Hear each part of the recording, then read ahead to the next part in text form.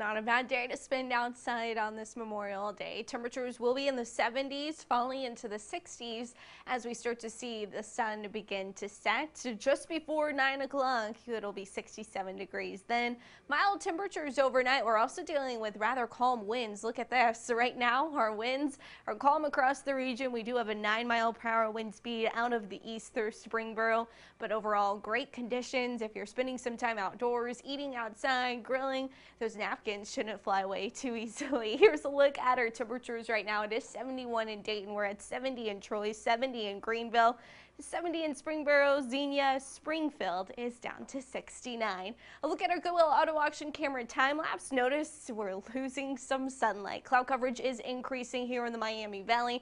Mostly just some cirrus clouds, those thin clouds that are high above the ground. However, we are seeing a few thickening clouds, maybe a few cumulus clouds trying to develop. Here are our lows tonight. As the cloud coverage increases, it is going to keep our temperatures on the mild side, not quite as chilly. We're going to stay out of the 40s tonight. 56 in Dayton, 53 in Xenia, 54 in Wilmington, 55 in Springboro, 55 in Troy, 54 in Greenville, and 54 into Salina. Highs tomorrow in the 70s, and not just the 70s, the upper 70s. So we'll be in the mid 70s for Springfield, 77 for Troy.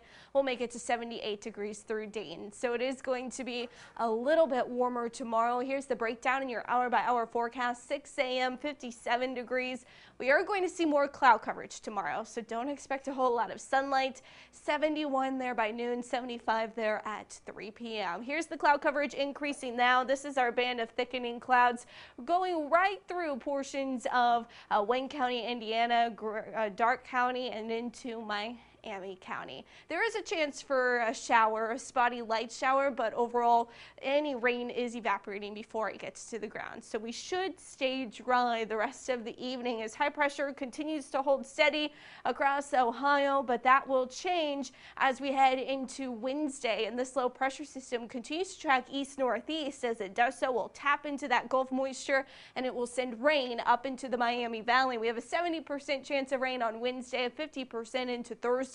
Some thunderstorms possible Thursday into Friday. Notice as the rain moves in on Wednesday, our temperatures fall. We'll be 72 degrees on Wednesday, and then we'll slowly work our way back up into the 80s there by Friday. A look at Future Check does show the cloud coverage across the area.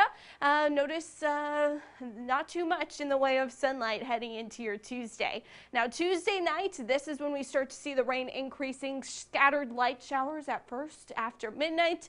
Then we start to see widespread rain across the region late Wednesday morning. Here's the breakdown on our rainfall potential. Mostly just some light rain on Wednesday. Then we see some heavier showers possible on Thursday, a chance of thunderstorms on Friday. Some of us could see around an inch of rain by the end of the week. Notice we do keep it unsettled into the weekend. It's going to be kind of that pop-up afternoon thunderstorm activity that we tend to see in the summertime. With these temperatures on the warm side, we are going to have a nice first weekend for meteorological summer. That starts on June 1st, which is Tuesday. So it'll be 78 degrees on Tuesday, falling with the rain on Wednesday, heating back up into the weekend, 84 on Saturday, 86 on Sunday, and 85 on Monday with another chance of thunderstorms.